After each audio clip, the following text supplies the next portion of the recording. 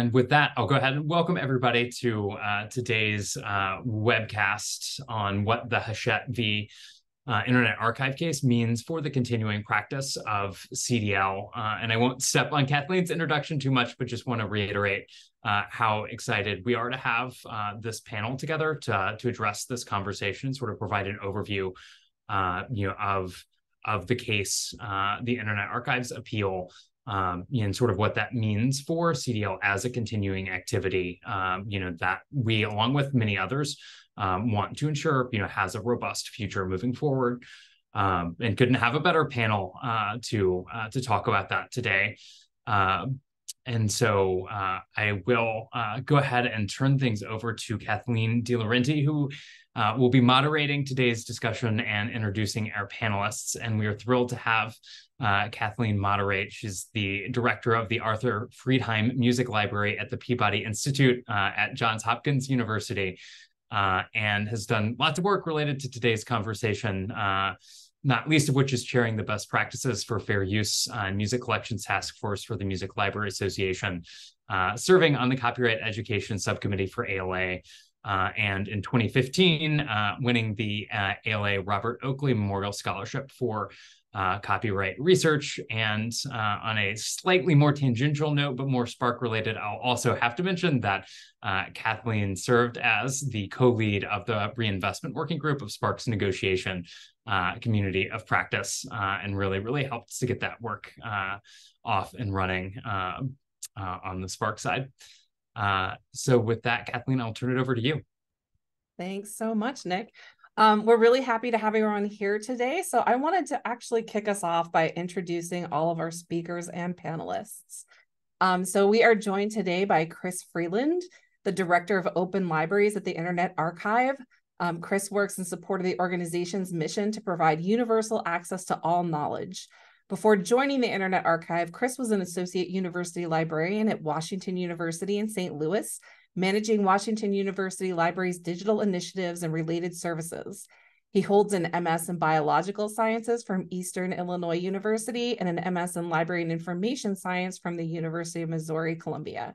His research explores the intersections of science and technology in a cultural heritage context, having published and presented on a variety of topics relating to the use of new media and emerging technologies in libraries and museums. Charlie Barlow is the executive director of the Boston Library Consortium. He joined BLC from the Associated Colleges of the Midwest, where he served as vice president for strategic initiatives and programs. An alumnus of the University of Chicago and Trinity College, Cambridge, Charlie previously held academic and administrative appointments at the University of Chicago and Roosevelt University. He serves on the boards of directors for the Association for Collaborative Leadership, Housing Choice Partners of Illinois, and the National Public Housing Museum. Also joining us today is Kyle Courtney. Kyle is a lawyer and librarian. And actually, Kyle, what is your new title? Sorry, I am the Director of Copyright and Information Policy at Harvard. I wanted to make sure I had the right one. Kyle works out of the Harvard Library, where he works closely with the Harvard community to establish a culture of shared understanding of information policy and copyright issues among staff, faculty, and students. His Copyright First Responders initiative is in its 10th year at Harvard, and he runs a parallel national network that has spread the program to libraries, archives, museums, and other cultural institutions in Alaska, Arizona, California, Nebraska, New Hampshire, Oregon, Rhode Island, and Washington. In 2020, he co-founded a new nonprofit organization called Library Futures, which empowers libraries to take control of their digital future. He is an internationally recognized speaker on the topic of copyright, technology, libraries, and the law. He holds a JD with distinction in intellectual property and an MSLIS. His writing has appeared in Politico, The Hill, Law Library Journal, and other publications. He co-authored the seminal white paper on controlled digital lending of library books, and his latest forthcoming work is In Copyright and Censorship, Historical Dangers of Licensing Regimes in the Digital Age by Cornell University Press. We also are joined today by Sandra Enimil. She's the Program Director for Scholarly Communication and Information Policy at Yale University Library. At Yale, Sandra contributes to advancing openness by providing strategic insight, information, and resources on scholarly communication and open scholarship. She also consults with Yale researchers on using copyrighted materials and assists creators in protecting their own copyright. Sandra is the License Review Steering Committee chair and provides input on licenses of all types for the library. Sandra collaborates with individuals and departments within the library and across campus. She's given numerous presentations on various aspects of copyright and scholarly communication. Prior to this role, she was the copyright librarian and contracting specialist for Yale University Library. Sandra is committed to diversity, equity, and inclusion and is interested in the intersection of DEI and intellectual property. Sandra earned her law and MSLIS degrees from the University of Illinois at Urbana-Champaign. Sandra has BAs in political science and psychology from the University of Michigan and an MA in international relations from the University of Ghana. So a very exciting list of esteemed colleagues talking with us today. We're going to kick things off with an introduction from Chris Freeland, who's going to give us an update on where things are with the ruling in the Hachette case and what the next steps are with the appeal from the Internet Archive. Thanks so much, Chris. Thanks, Kathleen. Hey, everyone. As Kathleen said in that very generous introduction, thank you for that. I'm Chris Freeland, and I'm the Director of Library Services at the Internet Archive. So if you've been to a webinar hosted by the Internet Archive around controlled digital lending, you've probably seen me talk at length about the library practice and the ways that libraries are putting it to use. That continues to be true in light of, or even in spite of, the decision against the Internet Archive and controlled digital lending in the lower court, in the district court level in March of this year. We said then that we believed the judge made errors in fact and law that just got some things just plain wrong, and that we would appeal. And last month, we filed our notice of appeal. Now, I can't tell you what this decision means for your library, but I can tell you what it means for mine. In fact, we wrote a post that aimed to clarify what this decision and the resulting injunction means for all of the library, Internet Archive's library services. And in fact, I'm going to paste that here into the chat now. So in short, the 4 publishers in the lawsuit, that's Hachette, HarperCollins, Penguin Random House, and Wiley, will send us, the Internet Archive, list of their commercially available ebooks. And if we have those in our library, we will remove them from lending.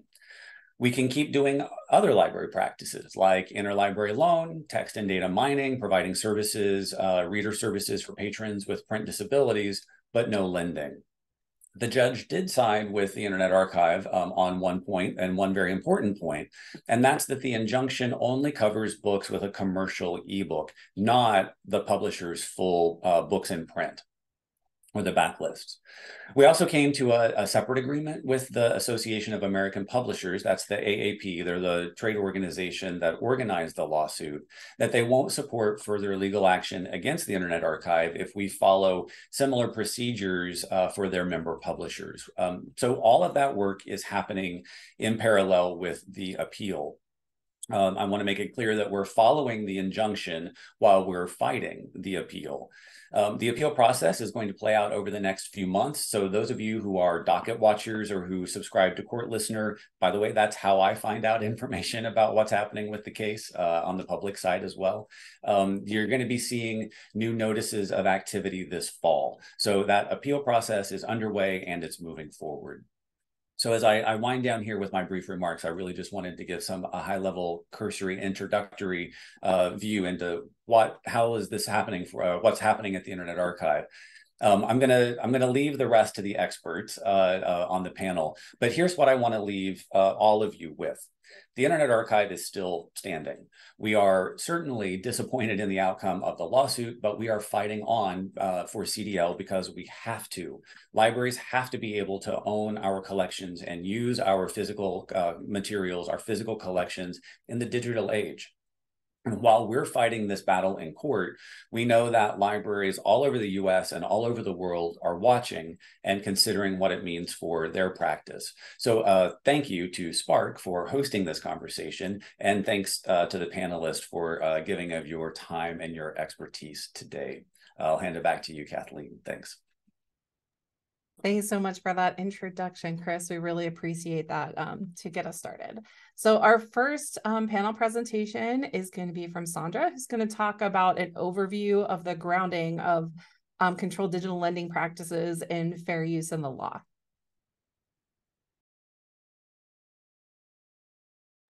Okay, thank you, Kathleen. Thank you all for coming today and for having me here. What I want to talk about really quickly is to provide a grounding sense of like, what is controlled digital lending? I know for many of you who are on the call, you've heard the terms. Maybe some of you do totally get it and understand it. I'm talking to the folks who are maybe like not too sure what this is and want to have a better sense of what's happening. And then I'm going to turn it over to Kyle, who's going to talk more specifically about the case and how it connects to this grounding. So controlled digital lending encompasses the practice and technology that allows libraries to loan print books to digital patrons in a lend-like print fashion. And this comes from the experts, one of whom is on the call today, Courtney, from his website, Controlled Digital Lending. I wanted to show a timeline of things that are happening with controlled digital lending. And for those of you who are maybe a little less familiar or somewhat familiar, you may think that this is something that's come about fairly recently. Maybe in 2020 is the first time it really kind of entered your consciousness. But I want to share with you that in 2011, Professor Michelle Wu was talking about this conceptually as digital lending and thinking about how libraries can maximize their collections and maybe solve for some of the issues that we have with collections and providing access to materials that may be out of print, that are orphaned, and still have value for our constituents or our patrons who want to access that material. And how could we do that in a way that would still have a legal basis and still be useful for our patrons? So the Internet Archive also started around 2011 with their open library, a digital lending library, following the same kind of procedure of providing access to digital patrons of materials that would, normally be sitting on a shelf, maybe in some dusty shelf somewhere, and not being accessible to patrons who might make use of it. They followed with partnerships at various institutions that wanted to also work on this issue of providing digital access. We've already talked a little bit about the groundbreaking 2018 white paper, which Courtney did with Dave Hansen, which kind of laid out the case for controlled digital lending and why it would be useful and practical for libraries of all types to make use of. In 2020, maybe for some of you, first time this came into your imagination of like what this could be. We're all at home. Many of us on the call work in libraries. How do we get access to content that's not available as an ebook, not available electronically in any way that people still want to use and make use of? For myself, being at an academic institution, we have students, faculty who are wanting to continue their education, continue their research, but no means of doing so without relying on digital means or ebooks or the like. And if the work that you are interested in is not available as an ebook that can be purchased by a library, what do you do? What is your recourse? And many libraries turn to CDL, Controlled Digital Lending, as a way to help our patrons, our folks who are using our resources or wanted to use our resources, be able to access this material. Many libraries, came on and determined that this was something that was useful and valuable to them as well. And we found internationally that other libraries were also looking at controlled digital lending. We have a statement from IFLA. There is also a statement from the Association of Research Libraries around controlled digital lending in 2022. In 2022 also was the launching of the CDL working group to work on technical standards for people who want to activate controlled digital lending on their campus and also serve as a way to do it interoperably, maybe working with other libraries within a consortium or just coming up with standards for how this can be done. So to take a quick step back to talk about the legal basis for CDL, it is a very elegantly designed combination of first sale, which is Section 109 of US copyright law, and fair use. Fair use, you all may be quite familiar with, Section 107 of US copyright law. So under first sale, this is how libraries are able to operate and function. We are able to acquire books either by purchase or by donation, lawfully made and lawfully acquired books that we can sell, we can lend, we can dispose of however we wish because it has already been paid for, and we can make that available to patrons. Looking at fair use, which is a 4-factor analysis, looking at the purpose and the character of the use, and this is dealing with, is the use of the person using someone else's copyrighted material, is that for educational purpose, for commercial, non-commercial purposes? Looking at factor 2, what is the nature of the work? Is it published, unpublished, fiction, nonfiction? Factor 3 talks about the amount and substantiality of the portion and the effect on the current or potential market for the person who created that work or who is the rights holder for that work. I'm going to pause again to talk about the principles of CDL. Again, it's really dealing with the fact that you have acquired this work lawfully. So you have this book lawfully as part of your collection. It is for physical works that are owned and not for materials that are licensed. Licensed materials are governed by a contract, and this is something that you will need to adhere to. And this is why we like to try to move away from that when we're thinking about controlled digital lending for physical books. One of the main principles is the notion of own to loan. So because we're working with this, kind of delicate balance between first sale and fair use, we're trying to think about how we can mimic the same way we would work with a physical book and how we would lend that physical book, but translate that to the digital sphere. So we limit the use of this, where if we make a digitized copy and make it available, the physical copy is now removed from circulation so that only one copy is out with a patron. And that copy is out, and it's at a single with a single user at a time.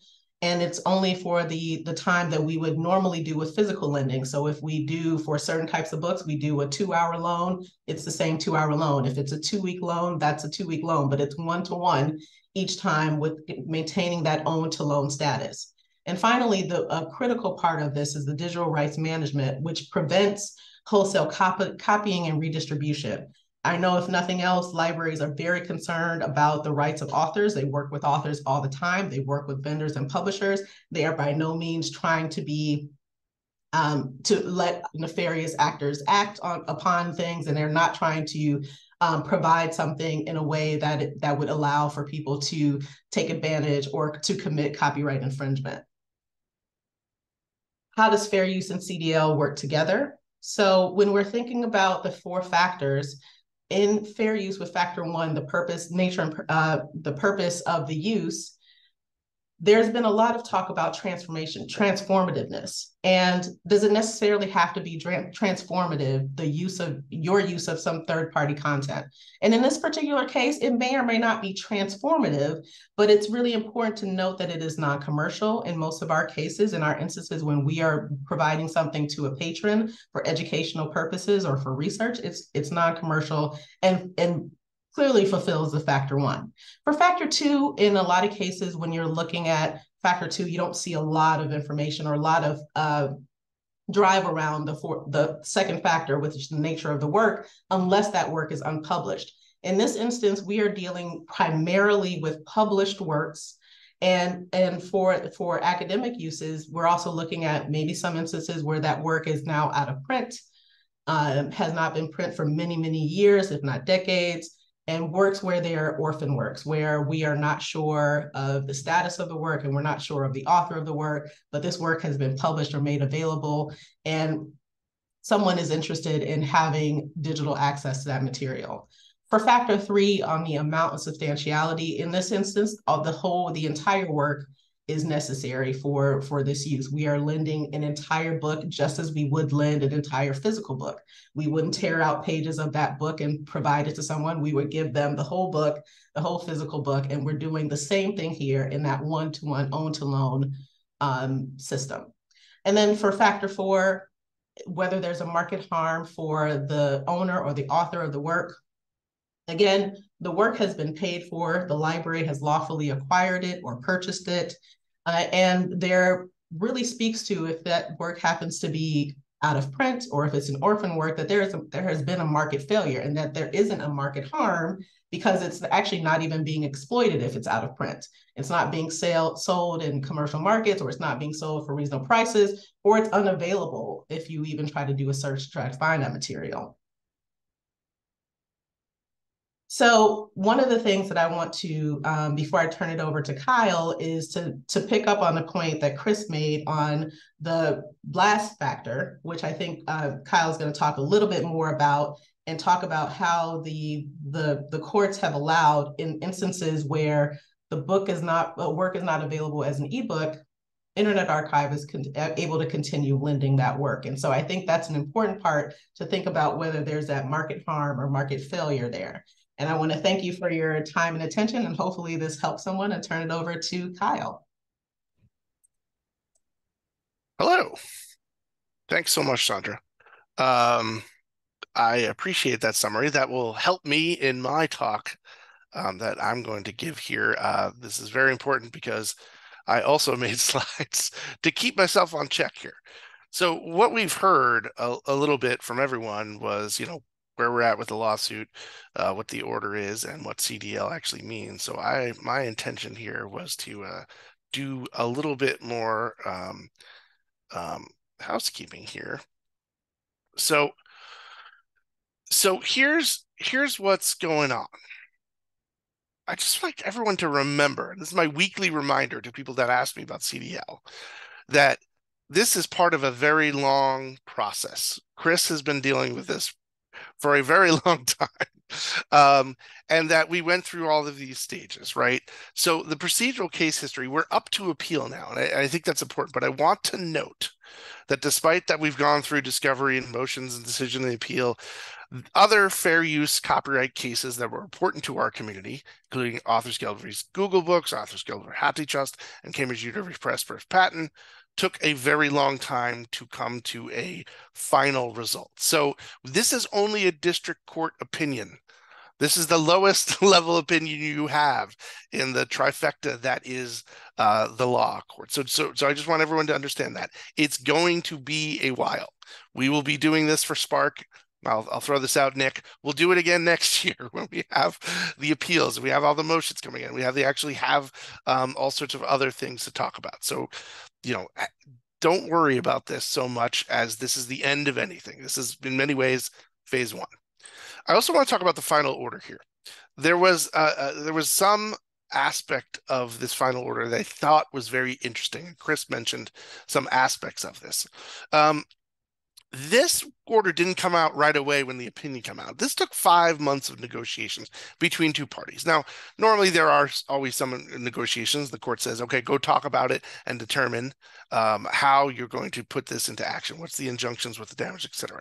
I want to reiterate that the original lawsuit was about 127 books for which they sued, in which there was an ebook market. When it came time for negotiations, the publishers said all of the books should be covered. And there was letters about this on either side. So about 1.2 million or so. Chris probably has better numbers than I have.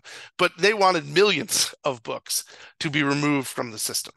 And I argued that this type of injunction, and I thought this was a good argument, was not what we litigated in the case. What was litigated was the 127 books for which there was an ebook market. And so, this is a rough number. It's going to change. But they said, well, isn't this only supposed to cover books that are available as licensed ebooks currently? So let's say 33,000. There's more.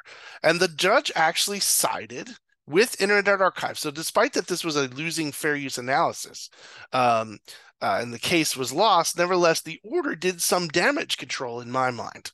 And so the judge said, what matters here is that the case did not concern copyrighted works that are not yet available in electronic form. We didn't talk about this.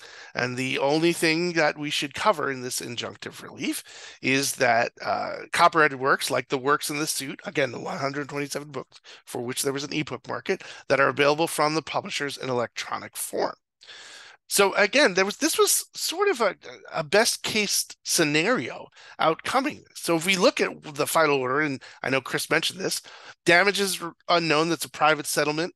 I'm guessing there's attorney's fees in there. As an attorney, I would guess at that. The injunction is that the ebooks will remove from open library. There was 33,000 to start, but those lists are being maintained currently. That's why Chris said he is actively involved in obeying the injunction. And there was this pledge. The pledge is kind of an interesting thing. The injunction states that publishers will notify Internet Archive about any commercially available ebooks the Internet Archive has agreed to expeditiously remove them from the Open Libraries lending program. The AAP also said we're not going to take any further actions as long as we maintain this takedown procedure for any AAP member publisher. So again, I think this is sort of a injunction win, which is an odd and different win. So for those of you that are wondering, was I going to say this or not? CDL is not dead. Far from it. If anything, when Dave Hansen and I completed the white paper, we imagined a universe that looks a little bit like this injunction. Now, what's great about the CDL is that it is an umbrella, right? CDL has lots of different flavors. There's the Open Libraries flavor. There's the Boston Library Consortium flavor. There's the reserves flavor, which welcomes a lot of flexibility under the tent of CDL. So in that regard, when Dave and I wrote the white paper in 2018, we actually imagined something that looks like this injunction, which is libraries have been collecting books for, a very long time. And we have built up collections that are worth, millions, if not tens of millions or hundreds of millions of dollars across the United States. The vast majority of those books have not made the jump to digital.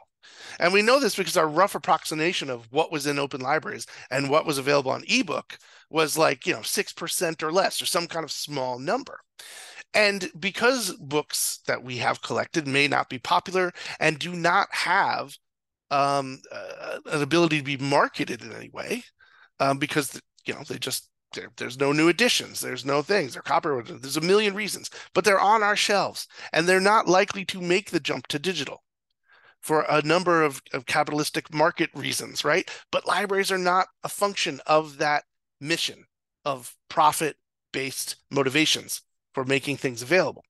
So the idea is that this injunction gets back to what I think is the core of CDL, which is making our collections available to the widest audience possible, our patrons, in furtherance of research, scholarship, general learning, literacy, etc., and that we're not harming the market by doing that. And again, if these are on our shelves and no one else is going to digitize them and make them available, then it's up to us to do that. And as Sandra alluded to, there's no market harm, especially with some of those works that have not made the jump to digital, nor are likely to. We're not going to, interfere with that. Not to mention, the loan of a book itself in the physical space is a natural market harm that Congress has legislated for, right? That idea is that I could go buy this at a bookstore or I can borrow it from my local library. Every loan of a book is not a lost sale. These are two different universes that exist. The library's access-driven universe, which, fundamentally promotes copyright as well because we buy the books and acquire them and loan them, but also the for-profit mission, which is if you can afford to buy a book, you will, and many people do. Many people take library books out, like it enough, they want to buy it. But again, there's plenty of room in the middle there. And so I just want to be very clear on that. The other thing was I was asked, and kindly I wanted to tell a little tale. Nick asked me just to have a quick, there was another little copyright case which is interesting about libraries, which came up. So I'm going to deviate from CDL just for the moment. But a section of the Copyright Act that deals with deposits in the Library of Congress was declared unconstitutional recently. And it's probably a section that you aren't aware of, but Section 407 of the Copyright Law. It requires, with certain exceptions, that each copyrighted work published in the U.S. be deposited with the Library of Congress. Now, registration, when you register a copyright, it can include a deposit, but a deposit can be made without registration as well. Failing to make a deposit does not result in loss of copyright, but may result in loss of fines. May result in fines. So Valancourt Books is a small on-demand publisher that focuses mostly on public domain and other works. And they got a series of demand letters from the Copyright Office saying, hey, you have to give us physical copies, you know? And Valancourt said, well, no, wait a minute now. There's an inherent conflict here because the mandate is not specifically a condition for the rights holder to get copyright. We get copyright the moment it's automatic and protected, et cetera. And they were basically putting covers on and intros and had limited copyright, so they didn't want to register their copyright. Well, they said this was a violation of the First Amendment and the Fifth Amendment because it was an unjustified takings of someone else's property without just compensation. And that's the idea, the taking clause, like you can't just take stuff. And so they viewed the Copyright Office demand for deposit as a takings of their work without being compensated, right? Because they were like, give us this for free. So the DC Circuit Court of Appeals agreed with this Fifth Amendment takings claim. They didn't get into the First Amendment issues. And they said it represented an uncompensated taking of private property under the takings clause. That's a pretty major decision. Now, is this going to cause problems? I'm not freaking out about it here at my library, right? But it does have an interesting thing about the future of deposit, the future of the Library of Congress's role in deposit, and its relation to copyright. Because a section of the Copyright Act was declared unconstitutional. So this is kind of an interesting thing. I just wanted to explain this because Nick asked me to, but I'm going to stop now and turn it over to Kathleen to tell me who goes next.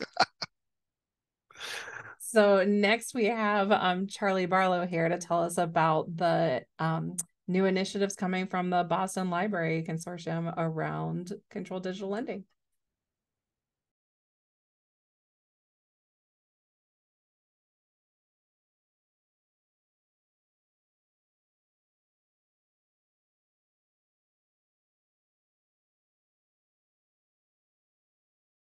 Sorry, I could not find my unmute button for the life of me there. Hi, everyone.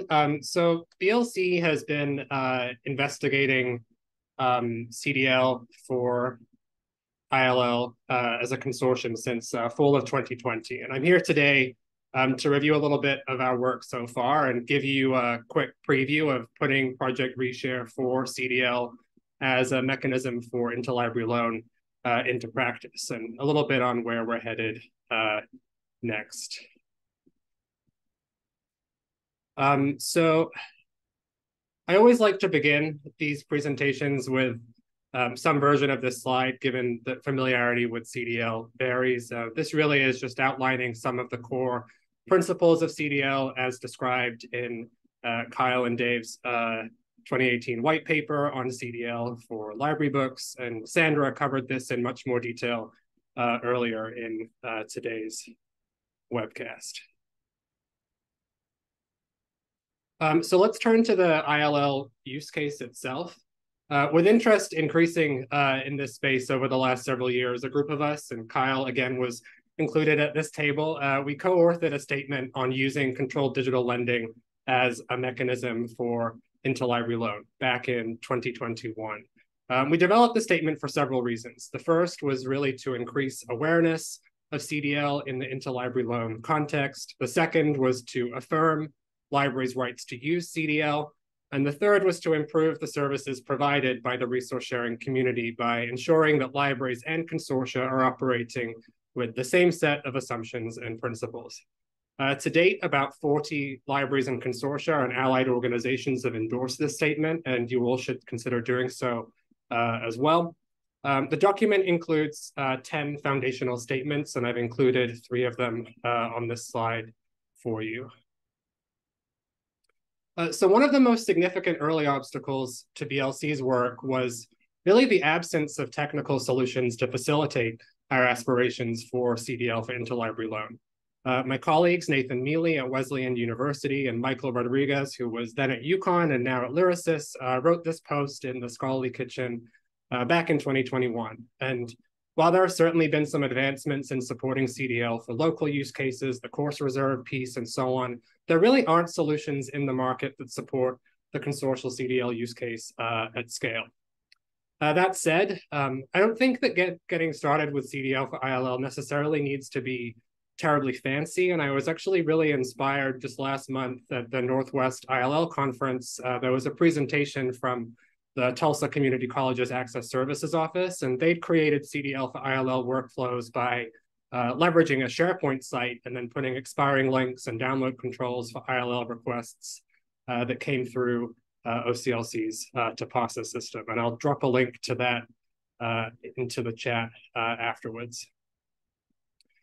So back to BLC, about a year of investigations later, we shared our plans in September of 21 to implement CDL as a mechanism for ILL. And the report is certainly worth reading, but the key takeaways were largely those that I've touched on today. The first, that CDL is an extension of existing resource sharing practices.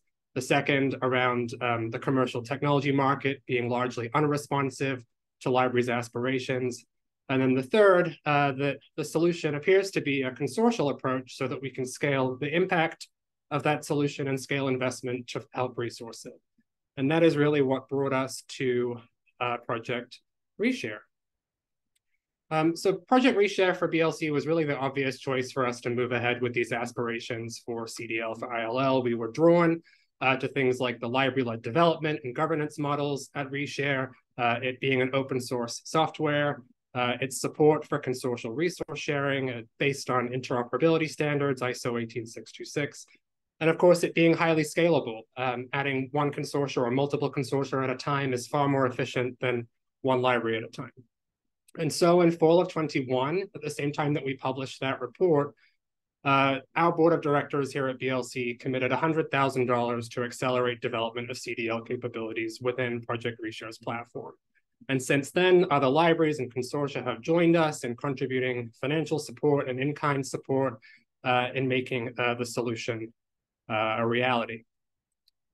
And here is where we're at today. We spent a significant amount of time this past year scoping out a roadmap for Reshare CDL. Wherever possible, we really wanted to build upon existing infrastructure and functionality in the Reshare platform rather than building an entirely new service. If you remember my presentation title of Making CDL Boring, that certainly stands true here. But our solution builds upon the existing Reshare returnables infrastructure for physical books. It's already in use by consortia and groups like Policy, like Connect New York, TRLN, and Ivy Plus to facilitate interlibrary loan of physical materials. And building upon Reshare returnables for CDL makes good sense because functionally CDL is digital returnables. So then we turned our focus over the last several months towards developing a minimum viable product and integrating it with a shared repository solution that was central to doing this at a consortial scale. Development will continue over the next months and even years to bring enhanced functionality and make refinements that are responsive to patrons. In the wake of the summary judgment, BLC did elect to temporarily scale back our early adopters program. Originally, we had planned to implement with 4 to 6 libraries.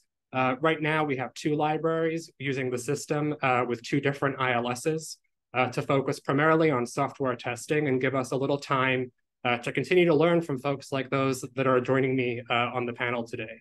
But I am really grateful to Tufts University and to UMass Chan Medical School for their leadership on this testing component. In winter 2024, we expect we'll be ready for a broader implementation. We hope to see other libraries and consortia implement Reshare for CDL with us in phases every winter and summer over the next couple of years. And now I'm going to show you a little bit around how Reshare works. So the discovery layer at the library provides search across the library and the consortial holdings and is really the interface for patrons' library requests, much the same as it is for books. Reshare tracks and manages those requests, identifies the supplier, orchestrates staff workflow, and then integrates with the ILS for handling physical materials, authenticating patrons, and then maintaining that crucial own-to-loan ratio. Haiku, the repository, manages files and provides temporary controlled access to those digital materials. And then upon authorization, reshare will send a URL of the material to the patron where they can gain access to that digital loan. So now we are in reshare. This screen shows an overview of incoming returnables requests. In a consortium that is using reshare both for physical and digital, you'd see all of those requests together. But as I mentioned, we're simply testing the software right now. So all you see are incoming digital requests. As I said, reshare integrates with an open source Haiku institutional repository solution. This is a variant of Samvera. It's used to store digital objects of scanned physical library materials. And what we're seeing here on this screen is the document submission page in Haiku. This is where a library staff member can add metadata and upload a PDF of that scanned book. The repository would then break up the PDF into pages that can later be served to the patron through a controlled access book viewer. The repository is really central to BLC's consortial CDL implementation at any scale.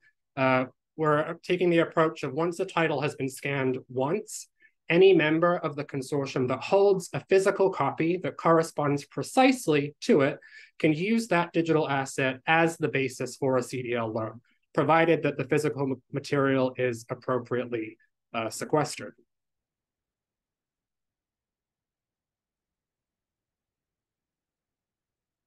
And now back to one of those incoming requests from earlier.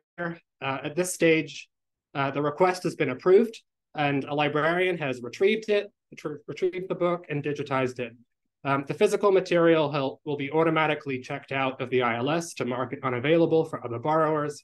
And the last step remaining on this screen is to input a URL of that digital material. In future releases, we're planning for previously scanned materials to be automatically associated with requests if they exist in the Haiku repository. But for now, this is a manual step. And then after entering that URL, the patron will receive an email containing the URL, and that will take them to the book that they have borrowed. And here we go. A book in the book reader itself. We're using the IIIF standard to serve books out of the Haiku repository controlled so that only a valid borrower with an open loan on that particular book has access. So that really is sort of reshare in a nutshell, but I'll end with a word on where we're headed next. So earlier this summer, BLC received a National Leadership Grant for Libraries from the IMLS. This funding is intended to support startup costs associated with implementing consortial CDL using Project Reshare, and also funding our resource sharing program manager for an additional 18 months. And during that time, our goal really is to promote the widespread adoption of CDL at scale through engagement with libraries and consortia, advocacy with library technology vendors, and the production of free and open resources in a consortial CDL toolkit to guide future implementations of Project Reshare. In the latter stages of the project, we're looking to convene a national audience as part of a 2-day CDL summit to discuss future directions and strategies to scale adoption. And with that, that is a wrap. Thanks. Thank you, everyone, for that really in-depth overview of CDL, where we came from all the way up to where we think we're going. Just to kind of kick off our time for discussion here, I actually was hoping that the audience would give us some feedback on where you are right now. So let's see. I think I can launch this poll for everyone. Ooh. So we're kind of curious about what you're up to with CDL, folks who are here with us today.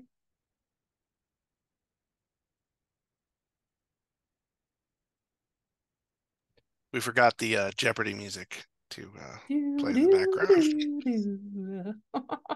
Are we supposed to play like royalty-free or AI-generated music?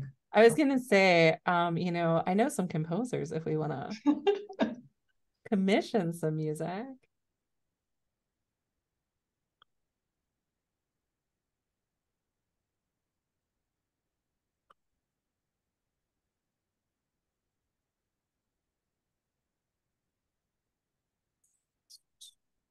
Give folks another few seconds here. Looks like we might be wrapping up. Oh, every time I'm thinking we're done, we get some more responses. We have a quorum at least. All right. Thank you, everyone. This is actually super interesting, and I think fascinating for us to see who is doing what decisions are being made. I think it's particularly interesting to see that there's not a whole lot of folks who have decided to change their track on CDL because of concerns about legal risk, which I think is interesting context to our conversation today. All right. Thank you, everybody. So I think one of the things that we're interested in from the panel is, what other kinds of common questions you're hearing from libraries that you're talking to, and any regular misconceptions that you feel you're constantly having to respond to, or not even constantly responding to about CDL. I reiterated one of these in my slides, but I'll say it again. CDL is not dead. It's been around for a long time. It's as far as I can tell, it is ingrained into a lot of library consideration as a means of considering access in a different way. So I think it is fully another arrow in the quiver of services that we have currently. It's not going to answer all things. It never was intended to answer all things, but it gives you another viable solution for those collections, which I think are rare, unique, local, that have little to zero market harm, but have high value to communities outside of this, including those that can't get to the library, print disabled, et cetera, for deploy. So I think that's what I want to say. It seems like it's here to stay. They're issuing grants about this, right? We just saw some. They're continuing to study it. Sandra and I are on the NISO thing. They're inventing a technical standard for it. So it's going to be around in different ways, I think, in the future. So that's what I'm saying a lot of the time.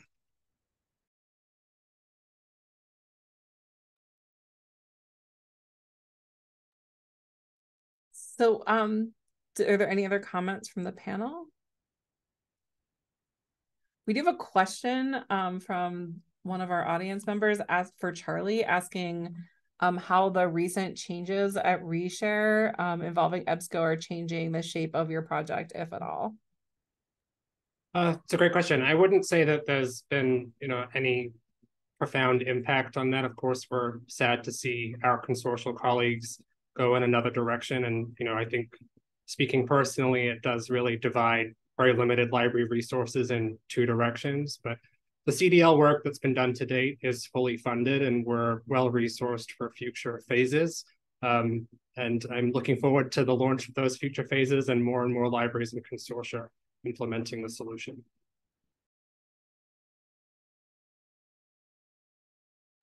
There's another question in the Q&A asking if anybody can speak to the status of CDL with HathiTrust.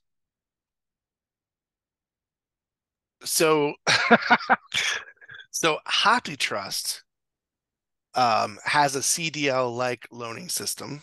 I don't think they would call it CDL. I want to be very clear on that. However, it is inspirational in that for those of you that were here during the time of the Emergency Temporary Access System, ETAS, HathiTrust provided one-to-one own-to-loan ratio of the books if you were in that library and you had to log in, and it expired after, I think it was an hour. You can renew if no one was behind you. So it's the emergency temporary access service is not running anymore. The national healthcare emergency was declared over. But nevertheless, it gave us a really interesting window into how they did it, which, by the way, was a result of the Google v. HathiTrust decision, right? We wouldn't be in that position unless we won that fair use case earlier. So they are continuing to maintain their collections, and their partner libraries can look and see stuff, and they're doing their public domain assessments. They're doing a lot of good work, but the ETAS system stepped up. I see Sandra's unmuting. Oh yeah, and I was just going to add, ETAS stopped, or you were no longer eligible for ETAS even as a member library if your library was open. So I think for a lot of folks, I mean, Hati, they already have very tight controls on access and how people can access, and following through on provisions from some of the litigation that comes about. If someone has accessibility issues, they're able to provide access to them for accessibility. So I think, you know, there are definitely some distinctions, and I definitely agree with Kyle that they would not call it themselves. They would not call it controlled digital lending, but you can see how it is a flavor of that.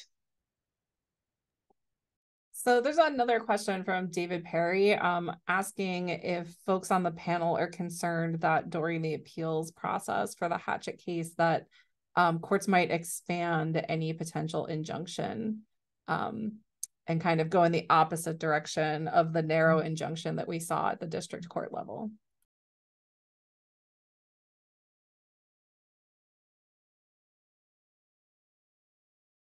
Sorry, I'm reading the question.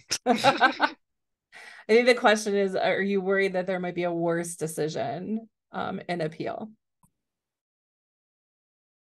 Worse for libraries. I mean, there's always possibility of worse. Maybe I'm an optimist, and I'm thinking what Chris said, that there were errors of facts and law in there that need to be rectified or remedied.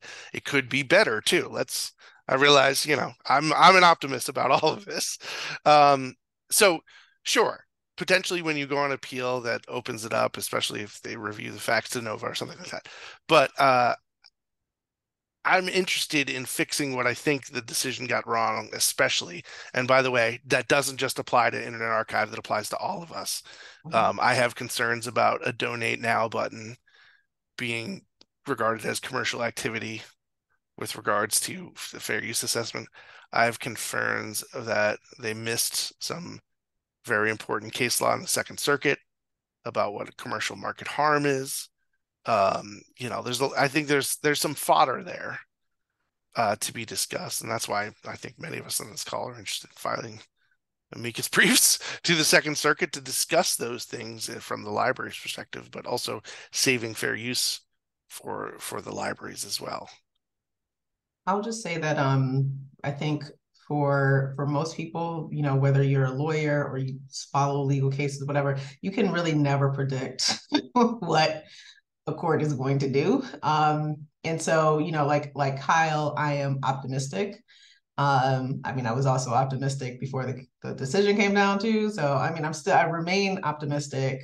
I do agree that, you know, there is something to be said about the decision around like the commercial use, or how the judge made that commercial argument for Internet Archive. And then, you know, because a lot of us, you know, we accept donations. Are we also having a commercial use, even though we are at nonprofit institutions? So yeah, definitely a question that I would love to see a different resolution to.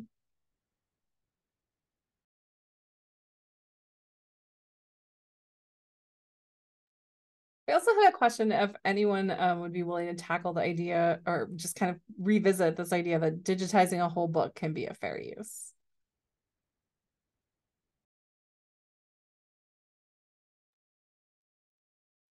Where would we be without the third factor allowing the flexibility for stuff, right? We wouldn't have text and data mining or Ngrams or the Google Books project, or, you know, there's a million decisions out there where sometimes you have to do the whole thing to allow the new transformative use, right? I mean, yeah, I mean, in the notes that I was mentioning earlier, you know, we have the information about transformation in the first factor, and how, you know, how important it's always led to be, but it's not always you know, what's needed. But in a particular instance where you are doing text and data mining, or you are providing, you know, in this case, access to a book at the same way you would provide access to a physical book, you're providing in a digital way. You know, that is transformative. And so I think that in that case, you need the whole book to be able to do it. Like, you can't do it with a portion of it. Like I said, we don't give out, just like tear out the book and give that to people when they come and they want to check out the whole book. So, you know, in the case for CDL, we should do the same. It's trying to emulate that same process that we do in the physical world. I love that analogy, Sandra. Though we don't rip out just 2 pages and like let them just take the 2 pages that they want to cite. It's such a good reminder of the way that we need to work with information and think about things. And So the use cases that IA has for this are very interesting, right? So I love the 5-second loan, if it even is a loan. Like, and I'm speaking for Chris here, but people that are dialing in, flipping through that thing real fast, be like, there's the site, and then getting out. They needed the whole book to flip through, you know, and I think, Sandra, that's perfect analogy for that kind of blue linked citation aspect that Internet Archive has. Yeah, and we all of us on the call, we work at places where we might have the only thing, and somebody just needs to know, did they say something about blue socks on page 6? And that's it. That's all they need to know. And they need the whole book to be able to do that search, which is, you know, how we came with those decisions with Google Books too, you know. Well, we are just about at time. So I want to thank all of our panelists so much for joining us today and sharing their expertise. I want to thank Nick and Spark for providing a forum for us to have this conversation. And I look forward to continuing this conversation with all of you.